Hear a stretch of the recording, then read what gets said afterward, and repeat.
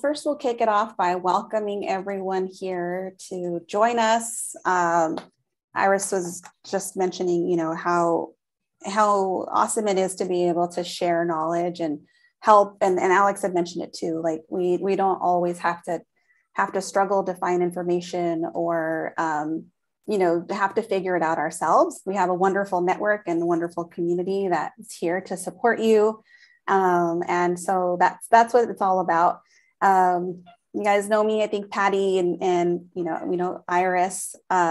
We will have some time, I think, in the chat, especially to share what your business is and anything you're having challenges with. So we won't do any kind of roundtable today.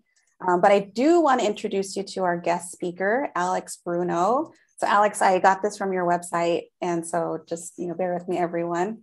So Alex helps entrepreneurs and business owners in their growth by taking care of their legal needs. He's an entrepreneur himself. He understands the various responsibilities and time limitations entrepreneurs experience daily. His approach is designed to streamline a business's legal needs, anticipate and eliminate issues, and set a framework for businesses to meet their goals. Alex graduated from UCLA Law School in 2000.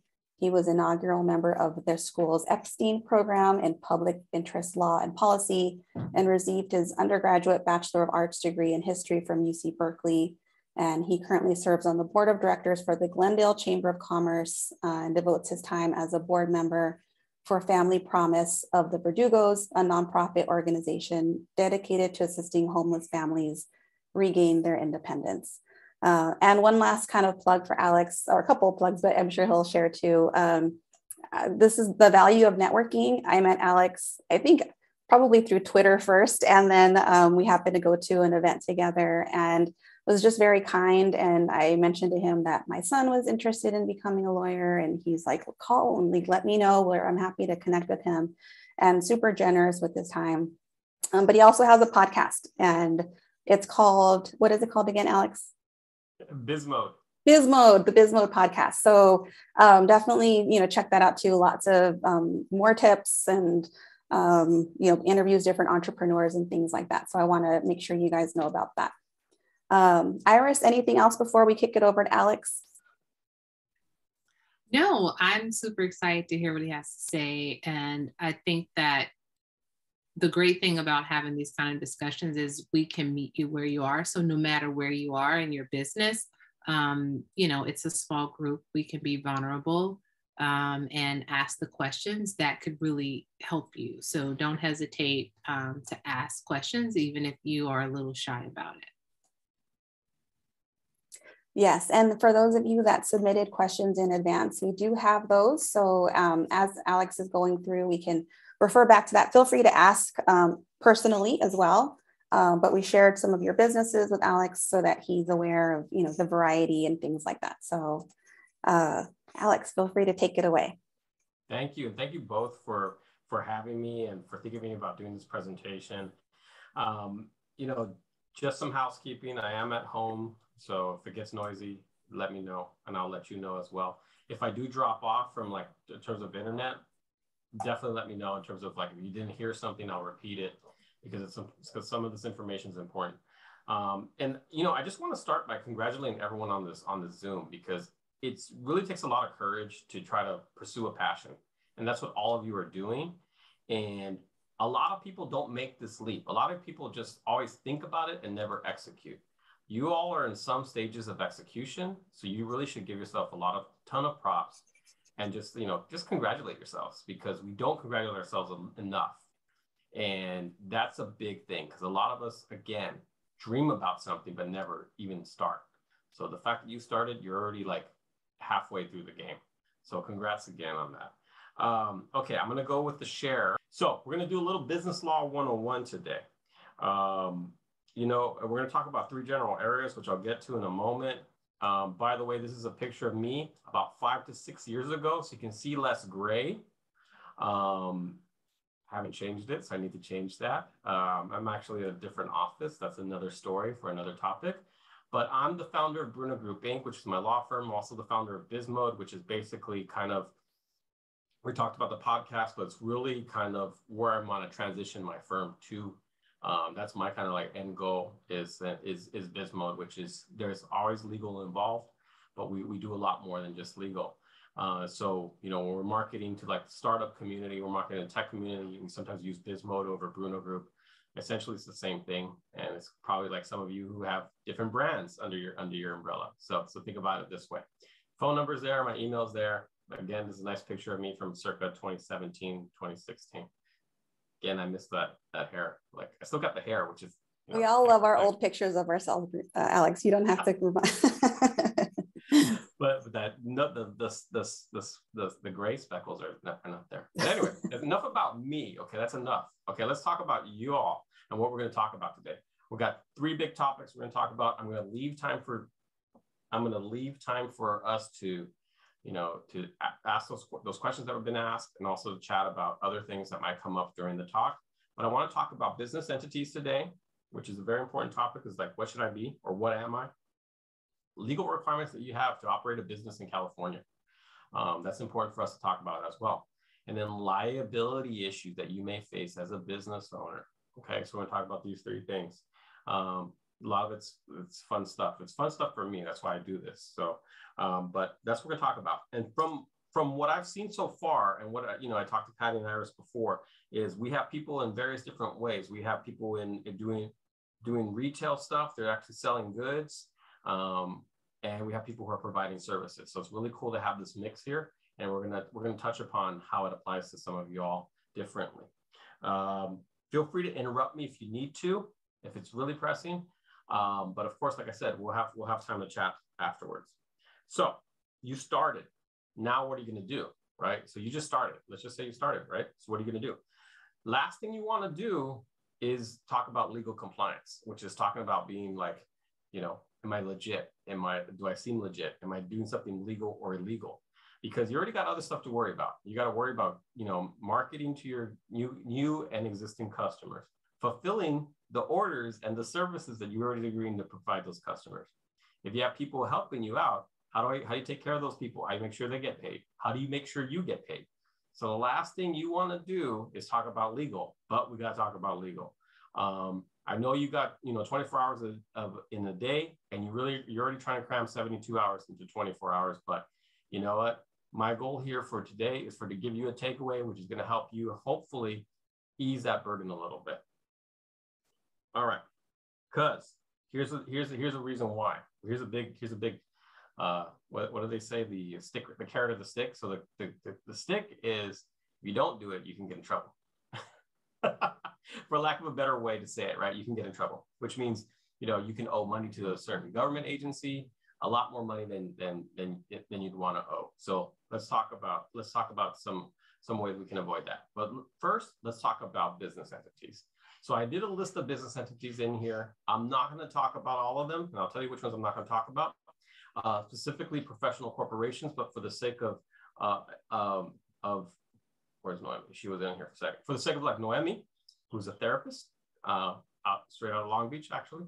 For the sake of professional corporations are a little bit different than other companies in that if you're licensed for certain things in the state of California, they're going to require you to be a special corporation. Most of you, it doesn't apply to most of you unless you have like a special license. Like myself, I'm a lawyer. Noemi's a therapist. There's some of us that we can only be professional corporations. So some of this cool stuff that we're talking about here, we can't do it because California's kind of mean. So there you go. Anyway, let's talk about what a sole proprietorship is. Sole proprietorship is, if you're one person, you can go out and do a business tomorrow. It's basically you doing business on your own. What's the cool thing about that? Well, the cool thing about that is there's not a lot of requirements. You can just go ahead and start on your own. You don't have to worry about doing any filings or anything like that. You don't have to worry about other kind of registrations. Of course, if you didn't want to use your name, if you wanted to use like something called Bismode, right? So you want to use Bismode, I have to go to the county and what we call a DBA, a fictitious business name, which is Alex Bruno wants to do business as Bismode. I actually took it a step further. I got a trademark for it, so that's a little bit different. But if you're using a name other than your legal name, that's one requirement you have to do. But if you're a sole proprietorship, what's the disadvantage of being a sole proprietorship? The big one that I always like to talk about is when you do stuff in your business, you're going to be personally liable for anything related to your business. So that means if something goes wrong in your business, they can come after you personally. That can become an issue. Why?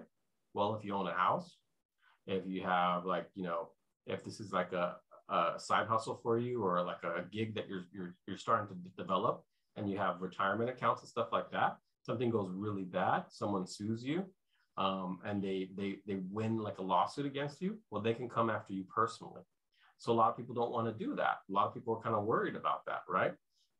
Another thing is, from a tax perspective, if you're getting a lot of money as a sole proprietor, you have to claim that. You'll claim that on your forms, but that's all seen as self-employment. And as self-employment, now if we get a tax professional here in the future in your community, they're going to help explain some of this stuff. But just from my lawyer side, it's self-employment is a higher tax level. That means you're paying like a higher tax level. So anyone who's ever got 1099, like if you talk to your tax person, they'll be like, why are you paying why aren't you doing something else to offset it? So those are two disadvantages of being a sole proprietorship. But again, going back to the advantage of sole proprietorship is, it's really flexible. So there's that. Then we got something called a partnership. So what is a partnership? As the name kind of says it, it's two or more people working on a partnership, on a business together. So that's really cool, because then you have a partner, right? So you're working on a business together. There's various types of partnerships, but I'm going to talk about this one that I'm talking about, which is the two or more people working on a business together. The issue about liability, still there with the partnership. Okay, so there's no shield there. There's nothing protection saying, hey, I got a partnership, don't sue me, sue the partnership. The partnership will get sued, but you will still be personally responsible. Here's another little tidbit to it. There's a chat in there, so shout me out if it's relevant. With the partnership, if your partner does something, you're responsible for what your partner does, so long as it's in the business. So let's say you're a gift maker. We'll use a gift maker, right? You're a gift maker and you have your partner. Your partner decides to say, hey, I'm going to go to Yeti, right? Yeti's that cooler company. They make like coffee mugs and stuff like that. I'm going to go to Yeti and place an order for like 100,000 cups, because I know we're going to get all these gifts because Christmas is coming. We're going to be ready. They create this contract on behalf of the partnership. You realize you don't have 100,000 gifts to give. You're still going to be on the hook, even though your partner signed for it. So that's a big thing to watch out for. The question question in the chat is, does partnership apply to a husband and wife owned business? I would say so. Husband and wife is kind of interesting yeah, it would. The rules that I'm just talking about would apply. Of course, there's a whole community property aspect to it. And then if we get into LLCs, it gets a little bit funkier with husband and wife, because sometimes for an LLC, which I'll talk about, it's seen as one person. So it can get a little confusing, right? So we have differences between tax, and we have differences with how it's seen legally. Yeah, and so this is Michelle, who actually has two businesses. So it's kind of like you. She has a candle business, and she's also an event planner. But she did mention, she asks if you recommend partnership over an LLC. She's thinking of converting from she's sole proprietor now. That her husband is joining her full time. Well, congratulations, Michelle. So you're certainly currently a sole proprietor, thinking of kind of going into the partnership realm. I'm assuming for your candle company. Okay. But you tell me. So yeah, no, this is great, because overall, when we're evaluating what type of business entity we should be, we're thinking about it in two areas from my view. We're thinking about it is legal protections one area, the other protection is tax planning. Now, in Michelle's situation, what she just described to me, I would say for Michelle, it is more of like one person. So it doesn't really change much for you, but you'd want to think about if a husband's coming on, it might be that your company's growing. We might think about another thing for tax planning purposes, right? And everybody's different on the levels of risk, right? So some of us are more risk averse, I would say, like, we're more of like, okay, I'm not so worried about getting sued, that Alex example of getting sued by somebody. or some people are super highly concerned about it. And we'll talk about how we can get away from that. For Michelle's situation, it seems like if there's growth there, and we might want to be thinking about a couple of things, which would be the tax planning side, like how would a corporation or an LLC help from a tax planning perspective? And two is like, at what point do we spin off one company from the other? If there's two different things, because another thing that we haven't talked about yet is when you have multiple entities under one company, the whole company is exposed. So if something happens on the event side, it can affect the candle side, or it can affect the gift side. So that's something else to consider. Can two entities be under one LLC? Yes, it can be. But just what I just mentioned, you might not want to do it because if you have two different entities doing two different things.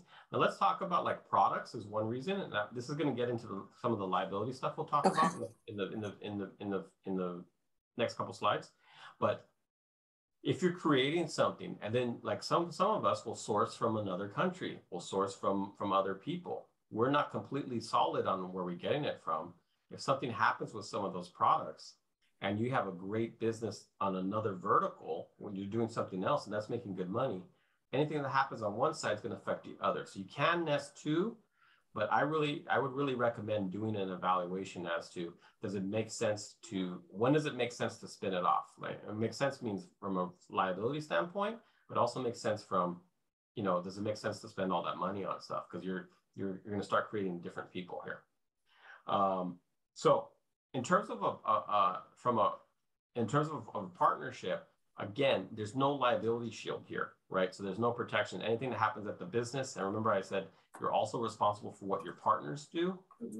You're gonna, you can be personally liable for stuff. The other thing is, if you don't have an agreement in place, and of course, me being the lawyer always recommends agreements, even if you don't get a lawyer to do it for you, it's better to have something in writing than have something orally. Especially if you have a partnership where someone says, I'm 70-30, we're 60-40. If you don't have an agreement, it's all seen equally. So actually the person who's the smaller owner would get 50% share. They could change their mind and say, I never agreed to something less than 50. And the law says you can get 50-50 unless you have the agreement. So always commit stuff to paper. That's one takeaway that I would have for you.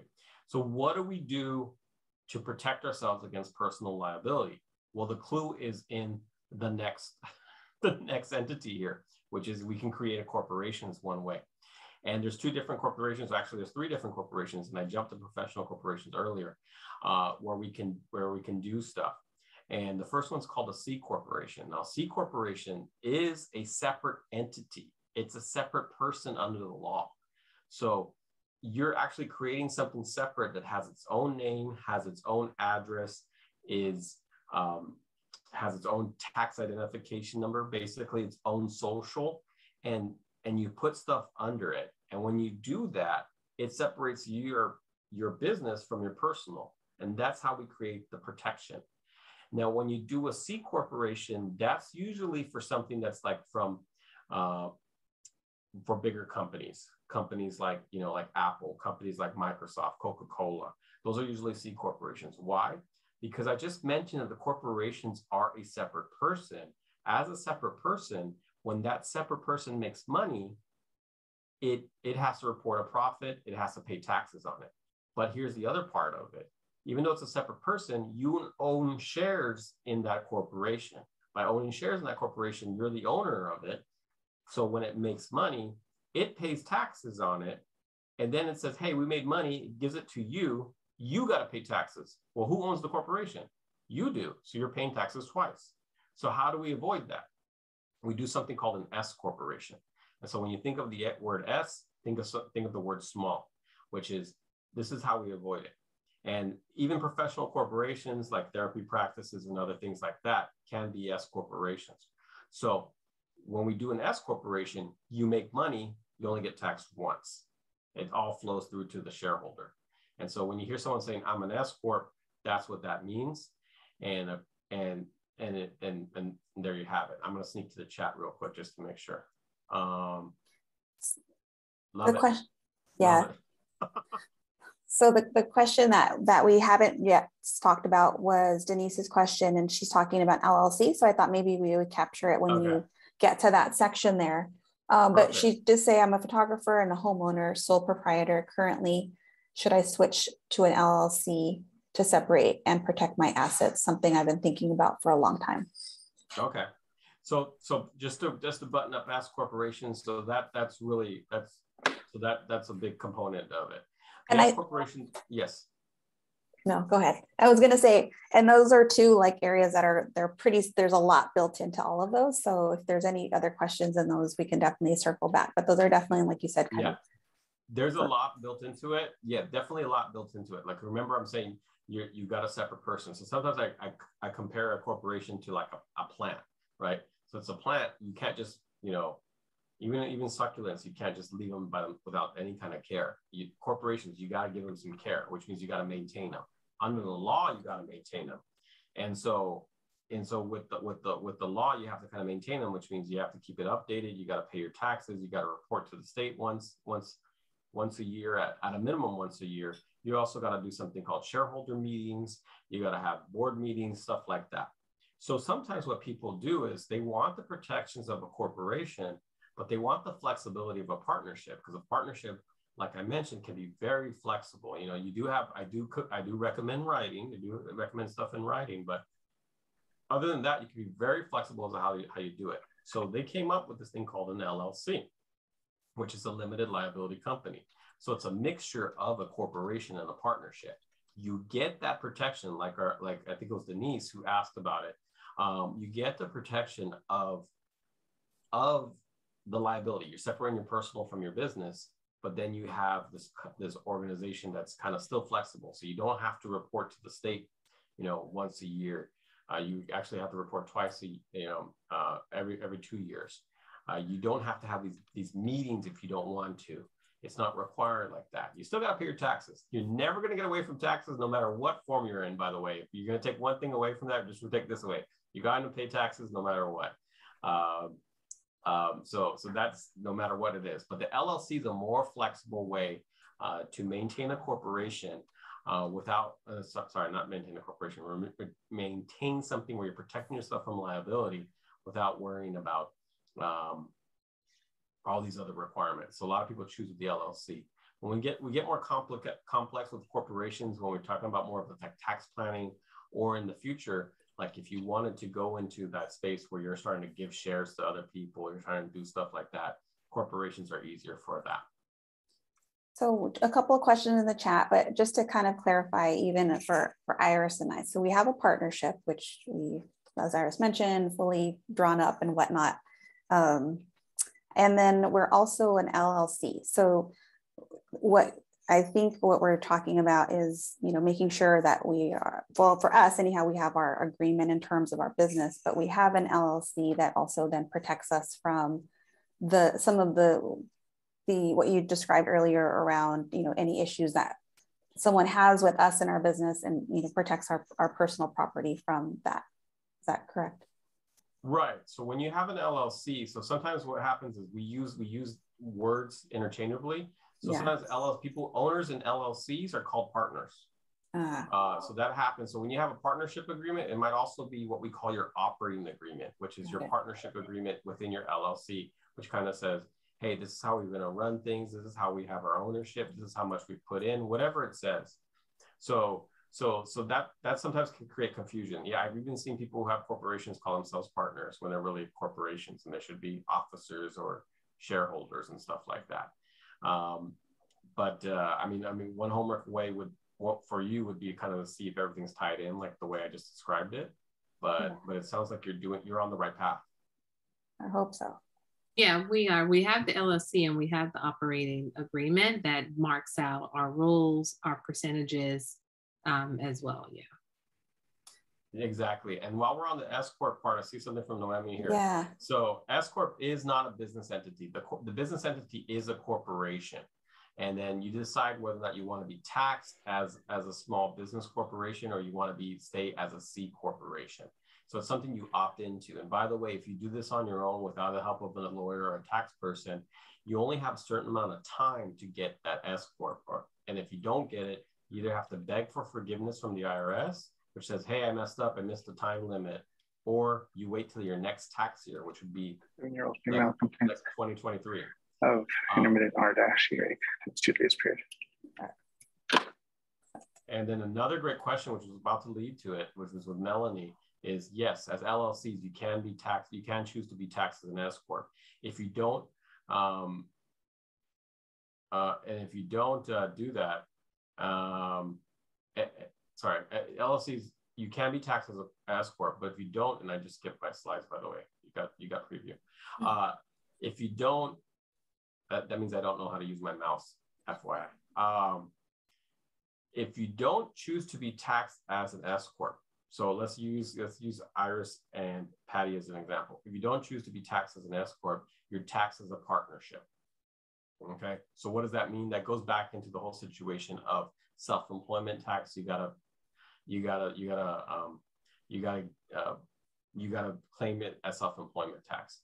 S corporations are kind of interesting in that with an S corporation from a tax standpoint is you can actually choose to actually establish differences in paying periods. So, and I'm going to take a step back and say with an LLC, if you're taxed as a partnership, that means all of your earnings is seen initially as employment earnings. And so you can't really separate the two. With an S Corp, we actually can separate some stuff. And it creates potential savings there from a tax perspective. I think that's, the hard part here is like there's the legal part and then there's the tax part, and you can't, unsee that, right? you have to look at it from both the benefit, like from a legal protection side, and then also what makes sense for you from a tax side. And so it is helpful to kind of get, the double benefit, if you will. And Iris and I have been doing your taxes the last couple of years, always as partnerships. So now it's like piqued my interest, like, ooh, what's this S Corp benefit, right? Right, because when your revenue gets to a certain part and you have revenue from other streams, then you want to be able to kind of separate the revenue, right? To kind of lower your tax bracket. Well, you want to separate the revenue, and then you also want to consider, potentially creating a payroll, like start to payroll yourself, create salaries for yourself. Yeah. Rather than just a profit share or getting a dividend from it. There's ways to do this, like to kind of reduce your tax liability. And the good thing is you can continue to evaluate it as you grow. So one thing is like, well, how do we assess risk, right? So that came up as one of the questions in the chat is how do we assess risk? How do we figure out, like, how do I figure out that I shouldn't be a sole proprietorship anymore? Maybe I should be an S Corp or a professional corporation or LLC, whatever it is, well, it's going to depend really on, like, one is personal, right? So everyone has their own level of risk. So I can't tell you what's, you ask me to jump out of a plane. I don't ever want to jump out of a plane. Okay. Let's just stop that right now. We'll never have an activity where I'm going to try to jump out of a plane. I'm sorry. Don't want to do it. So that's my level of risk aversion, right? I'm sure many of you are in agreement with me, and some of you are like, that's fun. Let's go do it. So, but that's kind of the personal side of it, right? So you got to figure out what the kind of it is. But it also depends on your activities. Certain activities you are going to be more risky than others. So, and what does risk mean? Risk means the possibility that you're going to get sued for something. So if you're engaged in let's say there's someone who made candles, right? So candles are flammable. So that's probably a riskier thing than someone who provides,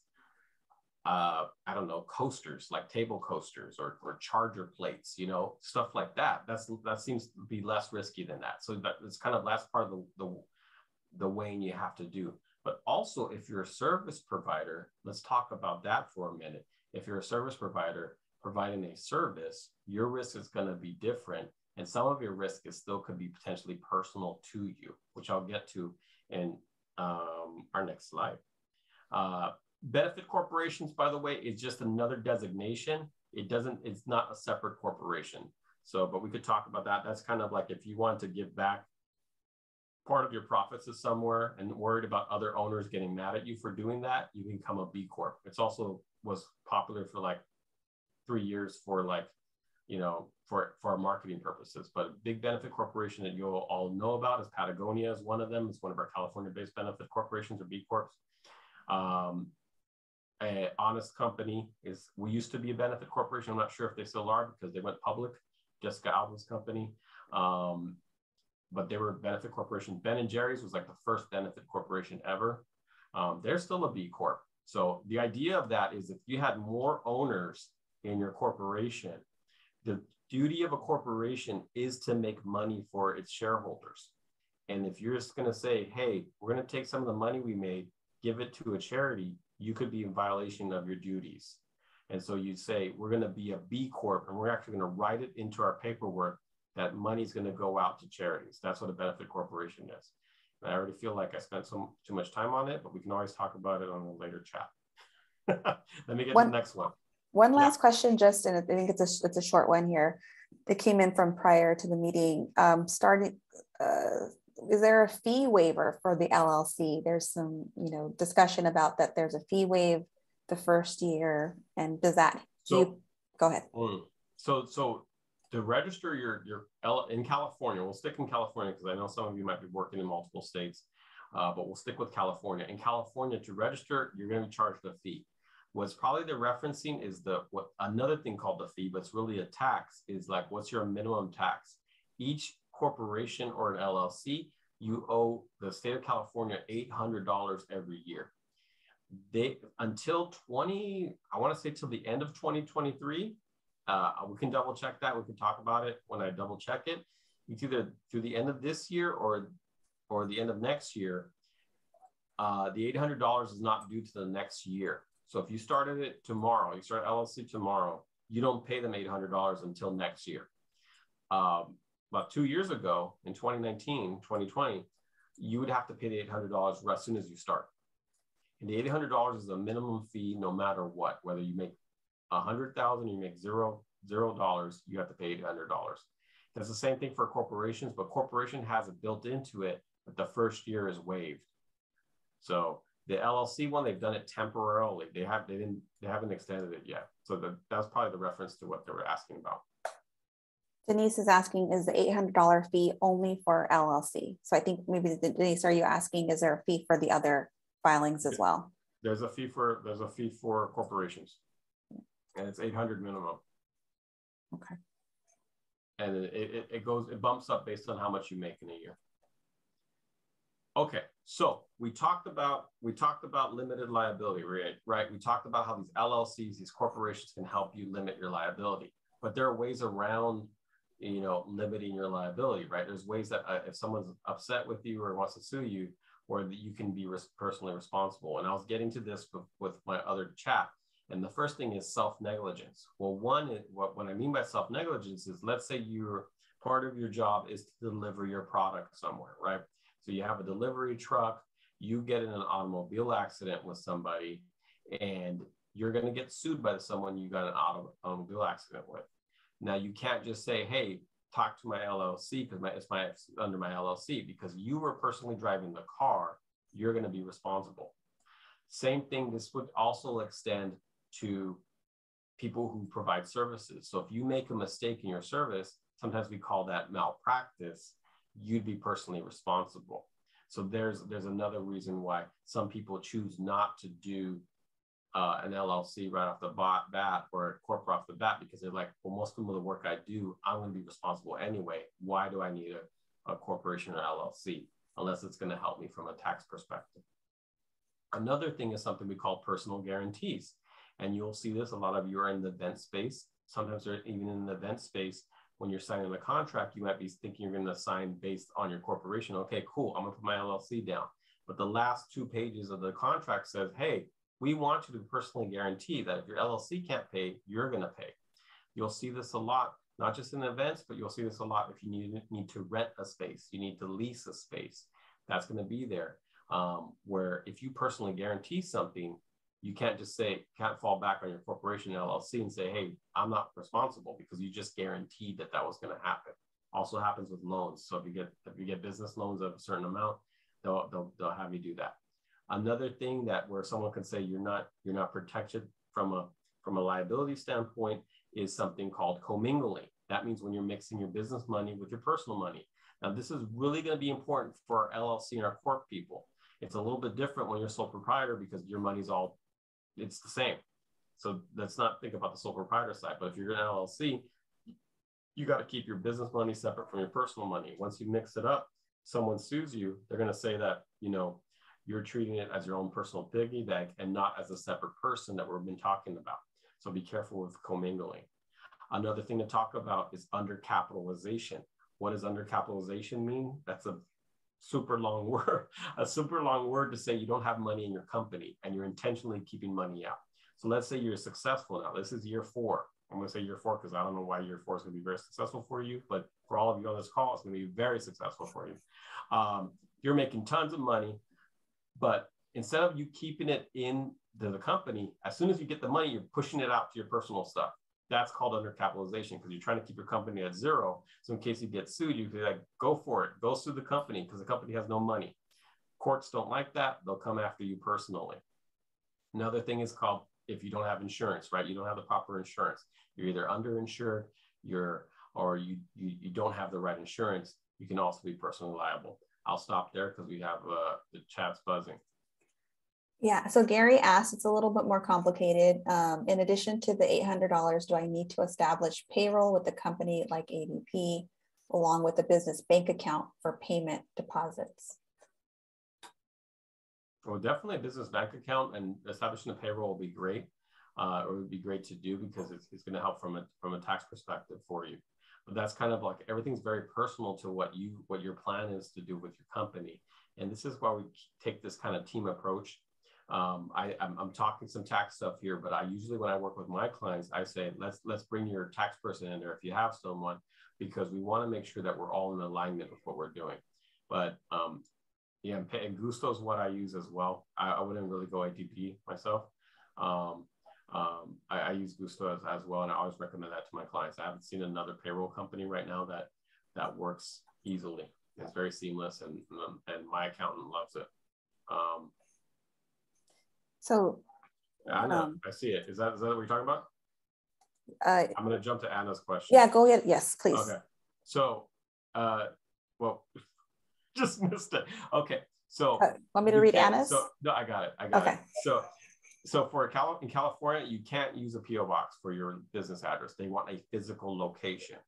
Now, many of you are working from home or have a home-based business, and you don't have like an office or a warehouse or a storefront, whatever it may be. You have to use a physical address. So, and you might not want to use your home. So you have to find a location that will allow you to use your physical address. The state doesn't like you to use PO boxes. You can use PO box for mail, but you do have to use a physical address. Yeah, you could do an owner's draw, but I would talk to the tax person on it. That's fine. You can do an owner's draw. Virtual address may not work. So a virtual address may not work. So I wouldn't go to like I'm not a big fan of virtual addresses. They get kicked back. Home address is okay. Some people choose not to use a home address for privacy purposes. It is going to get publicly listed. So if someone looks up your corporation, your LLC, they can find out where you live.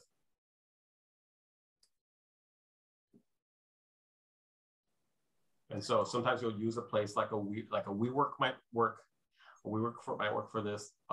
Back when I was first starting out in my own office, I had something called a Regis. Regis is still around, where it's a physical address and you can actually get it. There's also something called a registered agent, which we didn't talk about here, but you can use a third party to actually take any kind of legal paperwork on your behalf and send it to you. Okay, so what do we have here? Okay, next thing I'm going to go to next is what liability, because I want to give some more time for some free flow questions. All right. So what liability issues can you face? Well, first one we'll talk about really briefly is premises liability. That's if you have a space and someone comes onto your space and gets hurt. Okay. Americans with Disability Act is another one related to having a space, and someone who has a condition or some kind of condition, they come to your space, and it's an industry right now, unfortunately, where there's some people who are taking advantage of the rules for ADA rules, and you can get sued for that. Contract disputes, that was one of my examples, right? Where you order something and then you don't like what you got, and you have a fight over it. And of course, malpractice, I talked about that. Misfeasance is basically you have a duty for something and you do it wrong. Employee liability is very, very big, because that could be different things. You have sexual harassment, you have discrimination, you have workers' compensation. So there's a bunch of different stuff there. Wage and hour, you're not paying your employees, properly and on time. That's why you got to use something like Gusto. I've seen stuff, by the way, please definitely use a payroll. This is a side note, but please use a payroll company once you start establishing a payroll and you have other employees on. I've seen people try to do their own payroll stuff, and my God, it's not a good thing. That's an expense that you got to make sure you budget for at some point. For contractors, for help that you don't have as full time, but you just have occasionally, is that still okay to manage off?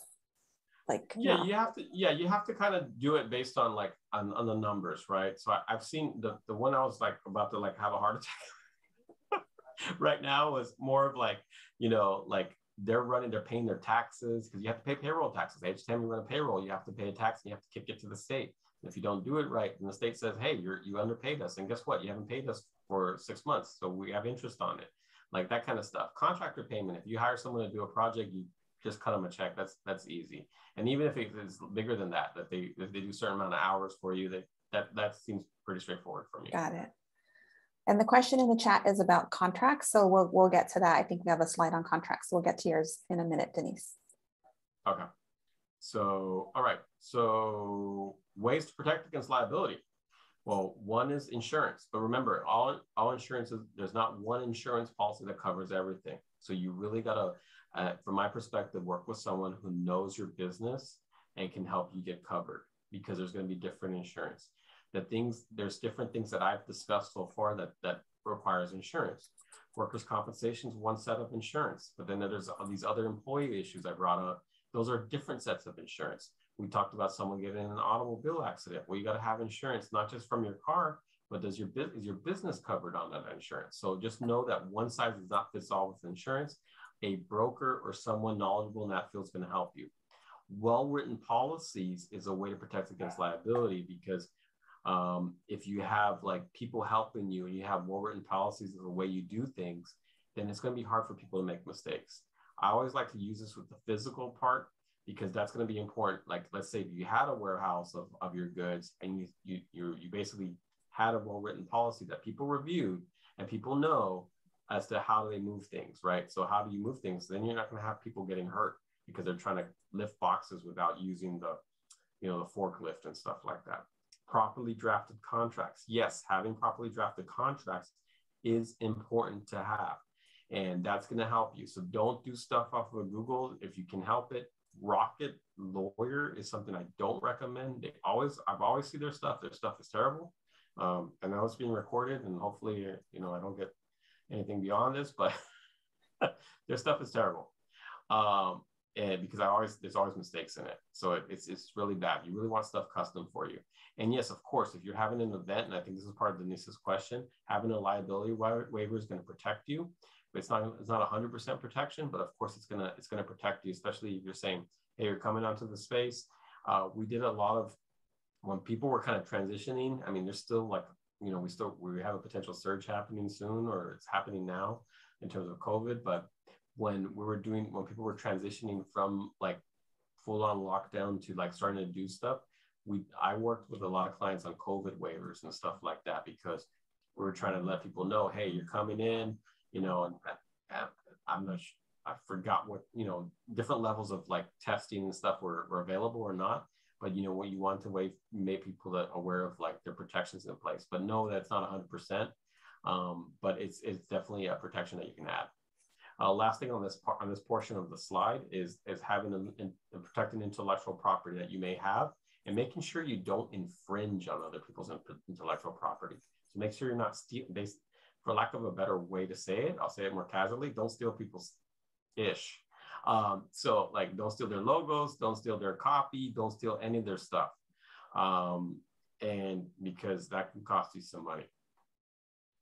Photos is a big thing. Some of you may be using photos, and even stuff like, I don't know the companies out there, but there's companies that say they'll give you a license for photos. Be careful with some of those, because some of those are not completely clear, because I've had clients have those issues. That's a good point around photos and whatnot. And, you know, we may have like a verbal commitment or text message or something like that, but you're right, making sure that we've got the proper, because that is intellectual property, to your point. Yeah, and when you're doing it, because you're so a lot of you are in the event space, so doing events, stuff that you see major companies do. So I would follow what the major companies do. If you don't have like an Eventbrite where you have people sign off on it, because your Eventbrite could say, like, have little terms and conditions to say, hey, we're taking photos of this event, know that your likeness might be used, et cetera, et cetera, et cetera.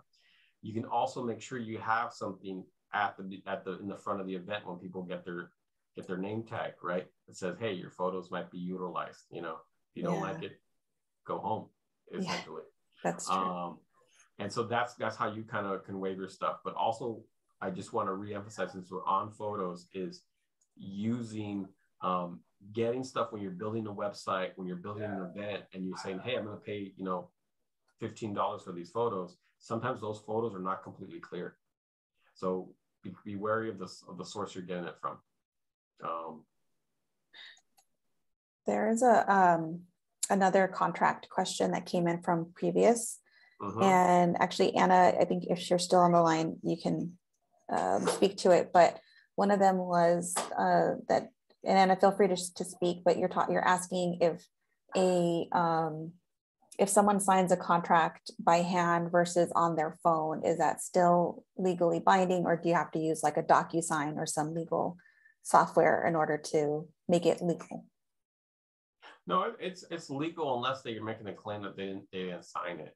Right. So then they'd have to something like DocuSign or Adobe Sign or Hello Sign. They're verifying it through the processes, through their accounts. They're verifying that they've clicked through it. So that's where you get a little bit more protection in place with electronic stuff. But a hand signature would work unless they're saying, it wasn't me, it was my daughter. And my daughter's only 12 or something. Yeah. Carla has a question. Yes, can I just ask her? Of course, yes. Okay. Hi, Alex. Thank you so much for all the information. I think I gained some clarity. I'm currently a sole prop, DBA. My business company is Kiss and Say I do events. I'm a wedding planner. So today I already decided I'm going to become an LLC, and I'm going to elect to be taxed as an S corp, period. But my question is, I know I have to, since I already have a DBA, can that same name be transferred to the LLC, or would that be a problem? Well, you'd have to, so there's two different, it's a great question, and congratulations. I'm glad you're going to the LLC with an S corp kicker. So it's two different entities, right? Your DBA is probably with the county, and you're going to talk to the state of California. So as long as the state of California clears it, you can use it. Oh, okay, perfect. And so there's a way to search for the name with the state of California Secretary of State's where you do the search, but you should be able to utilize it. One thing, it brings the second question that comes up. You can't use your same tax number. So sometimes if you're a sole prop, you get an EIN. I do. You can't use the same EIN. You got to get a new EIN for your LLC. Oh, okay. Thank you. You're welcome. Michelle, you came on camera. Did you have a question? Yes. Okay. So it's kind of going back to, I'm the one that has the candle and the planning business. So both are licensed and they're separate. I think I'm more concerned about the candle business. So my question is, I didn't know about that you needed to publish a physical address for the LLC. So is there a downside because I do already have my home-based business license per my county requires that?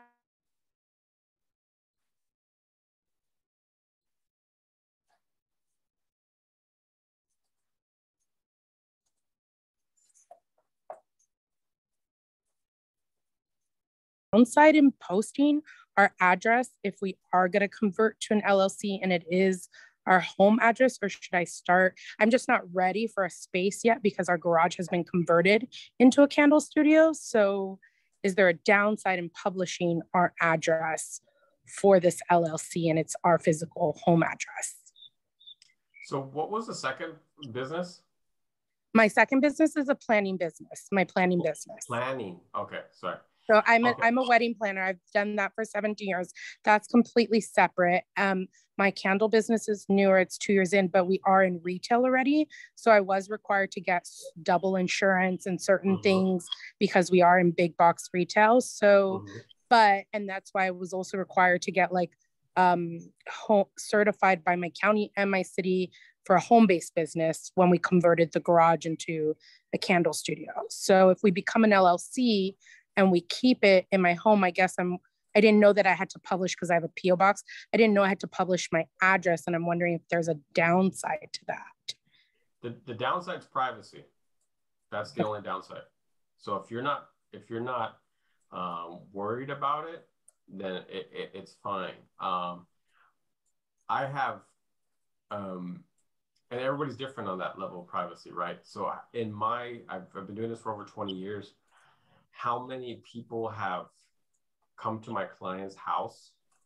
I don't remember an instance that happened, but everyone's different, right? Because things could happen. The world's kind of crazy. So that's the only downside. It's really privacy, more than anything. Yeah. And then you didn't recommend me lumping the two entities under LLC because I've gotten mixed responses. I have paid for consulting and I'm not getting a clear consensus on branching the two businesses under one LLC. My recommendation of not keeping it under was more for liability purposes and based on like, if you have like a growing business that's really got a big following or you have a lot of customers there, if something goes wrong on the other side of the business or vice versa, they're both exposed. That's the only reason.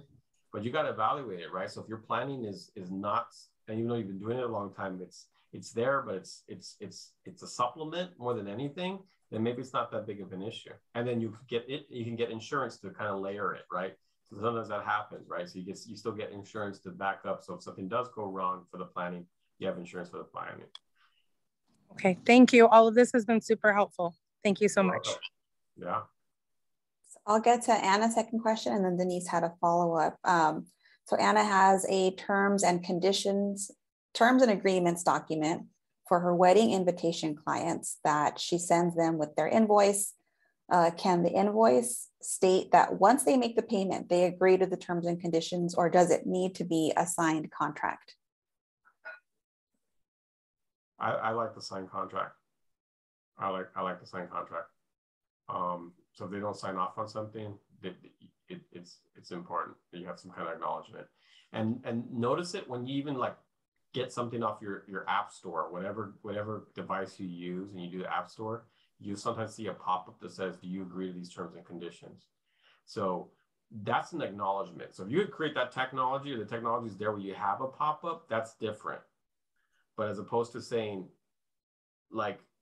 just saying, "Hey, there's terms and conditions I already sent to you, you agreed to it," that may not be sufficient.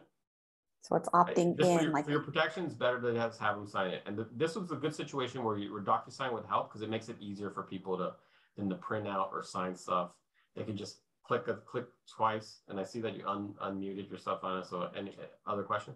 Okay, no, that's exactly what I wanted to make sure if I was doing that correctly, but that makes complete sense. Thank you.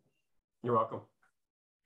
And then I think I would just follow up with Denise. Denise, it doesn't have to be super complicated in terms of your contracts. You had a question on like, do you have to get it notarized and like have a lawyer do it? Not necessarily. Obviously, as a lawyer, I'd love to, you know, if we can help you, we'd love to be your lawyer, everyone's lawyer, because that, you know, we make money off of that. But not everything has to be like super legalized for it. But, you know, it's just a matter of making sure you have a good record. Notaries, by the way, let's talk about notaries real quick. I know we're kind of tight on time, but let's talk about notaries really quick. Is a notarization, and especially if a lot of us come from different communities and different cultures, notaries in different cultures mean a lot more. In the US, notaries are just people who verify signatures. That's all. They verify identities and signatures. They don't have any other weight other than that. Okay, so just keep that in mind when you're thinking about notarizing stuff. But it is helpful when you like to have like a notary is like a witness. So sometimes if you feel like you need a witness, a notary would be good for that. But there's no like legal weight, like they don't verify your contract or something like that. Very helpful. And Melanie has her hand up. So yes, it is for the EIN. So I have an EIN for my business, and my concern was that I wanted to establish the business and start obtaining business credit. And so I was going to get my DUNS number, but I have been on the fence about getting an LLC because I make maybe like, it varies as far as how much I make per month. Some months I have like good months, and then some months I make nothing. So for me, it was whether or not I should convert to an LLC and then establish my business credit, or stay as a sole proprietor and establish the business credit. Yeah, it's really like a personal decision for yourself. The one thing I can tell you is that the EINs don't transfer. So if you have credit under one, it may transfer because you can basically say you assumed it. I don't know. You'd have to check with like DUNS on it, or other banks that could help you with, like, could figure that out, because you could say you have a history as a sole prop and just show that. But unfortunately, your EINs don't transfer. And they don't go away, by the way. They just kind of like, you just do a final return on them, and if you're done with it, and then you never close an EIN. You can close a business, but you never. It's weird. So that brought up another question for Michelle. She's asking, as it brings me to another one, is it worth filing and converting to an LLC if you're not making enough to justify the $800 filing each year? Only if, yeah, only if, from my perspective, only if you're worried about risk. So if you're worried about, if you have a house and you're worried about protecting the house, then yeah, it might be worth $800. It's like insurance. Right. But if you're not worried about risk and you don't have enough revenue to justify it, yeah, it doesn't make sense to do it. I mean, and that's why when we have the questions of like I think it was from Michelle's example, like that's why when we're saying like in a true like law school sense, yeah, separate everything, right? But we also got to be realistic. If like, you know, you have two different areas of business, and the second area of the business you're just growing it and it's not super big, don't create an LLC right off the bat if you don't need to. And that kind of leads us, as we're kind of closing out and whatnot, to a future workshop that we're hoping to bring you, which is the tax side of things. I know we all have a lot of questions on that side as well. And so in that similar network that Alex and I met in, there's someone else who's ready and willing to come on and help talk us through some of our tax questions and really getting the most out of these investments that we're making. So that will come, at a later time. We'll have to get him on board, but he's also a really great resource that we're excited to bring you guys. But with that, I don't think there's any more questions in the chat, but if there are, feel free to let us know. Any last words, Iris, as we wrap up? I am like so filled with so much great information because, Patty and I have been doing this for a while, and even through this, we're learning something new. So I think owning a business, it's not something like you learn once and then you like go off and, you know, do it successfully. You have to keep learning it. It's always great to have a resource and have an attorney there. So having someone like Alex to navigate you through it is definitely well worth the investment. So I want to say thank you for everyone for being so vulnerable and asking your questions. And thank you, Alex, for giving us all the answers that we need to get us through wherever we are in our next level of our business. I second that. Thank you. Thank you so much, Alex. And thank you everyone on the line for sharing. I learned a lot from all of you as well. And so hopefully this was able to be helpful to you. Alex, since we're sending out your deck, there's your email address is there. So I'm sure you'll get some follow-up questions. He's very active on Twitter too. So if you want just like a fast response, feel free to just message him and he'll get right back to you. It might be quicker to at me on Twitter than it is to call the office. Actually, it's probably at me on Twitter, call the office, and then call me at least twice, and then email me. Anyway, thank you all for having me. I appreciate being here, and I really wish you all good luck on your journey. Thank you. Thank you so much. Good night, everyone. Take care. We'll see you all soon.